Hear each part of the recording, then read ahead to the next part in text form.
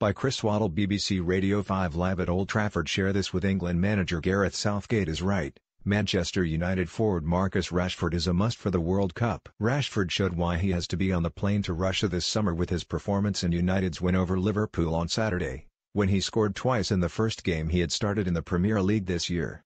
He has not been playing much recently, but United manager Jose Mourinho says Southgate has told him that does not matter and that Rashford will be in his squad this summer anyway. I completely agree with him.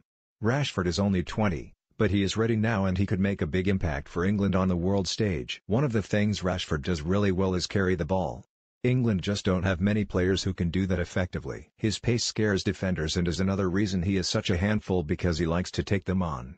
He is very direct, he gets at people, and we know he can finish too. His first goal against Liverpool was brilliant. Rashford showed great anticipation to run onto Romelu Lukaku's flick, then, when he got inside the Liverpool box, he did a little trick to wrong foot Trent Alexander-Arnold and his finish was absolutely first class.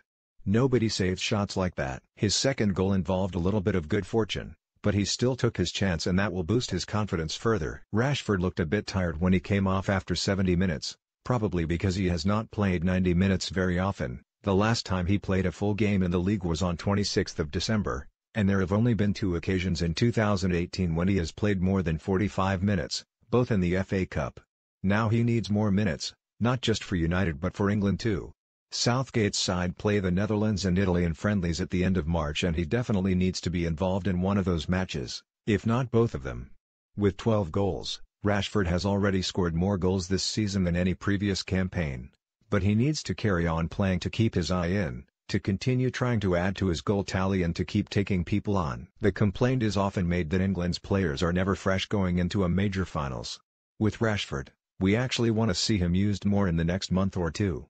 If United progress in the Champions League and FA Cup next week, then Rashford could still end up playing a lot of games between now and the end of the season. So he may well be tired at the end of May.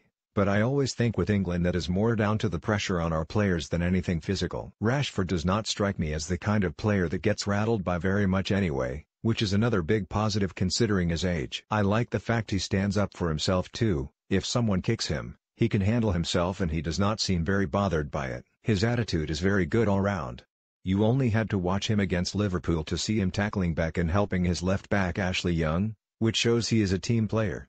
I still think Rashford is a centre forward rather than a winger, although he does a good job out wide. I would love to see him play up front as part of a proper partnership because we got a glimpse of what could happen there. With his movement off Lukaku for his first goal, but against Liverpool he did the job he was asked to do. One of the reasons Rashford's game time has been limited recently is Alexis Sanchez's arrival from Arsenal in January. Mourinho is still trying to find a place for Sanchez and, after trying him on the right and the left, he played him as a number 10 against Liverpool. To begin with anyway.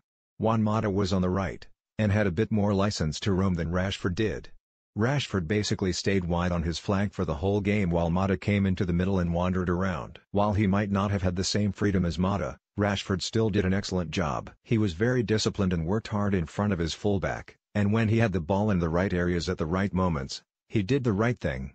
He will surely have been disappointed to go off when he did because he had a chance of getting his first senior club hat-trick. But he can still look back on his performance and be very pleased. Paul Pogba did not feature against Liverpool after getting injured in training on Friday, but I don't know how much difference he would have made to the game in the system United played. When United were very deep in the second half, Pogba would have been sitting on top of his back four. Maybe he could have released Lukaku with some of those long balls we know he is capable of, but it was not the type of game that he could have taken control of. Media playback is not supported on this device without Pogba. Mourinho's side ended up holding on for an important win, but we still don't know how he will fit his team together when everyone is available. That is his headache, and it is a nice one for any coach to have, although it is frustrating for players who come in and out of the side. I think it suits Mourinho, though. He thinks about each game, and the opposition's weakness, and picks teams to win them, unlike some managers who do not really change very much each week. Although it is not always particularly entertaining, you cannot argue with the results. Chris Waddle was speaking to BBC Sports' Chris Bevan. Share this with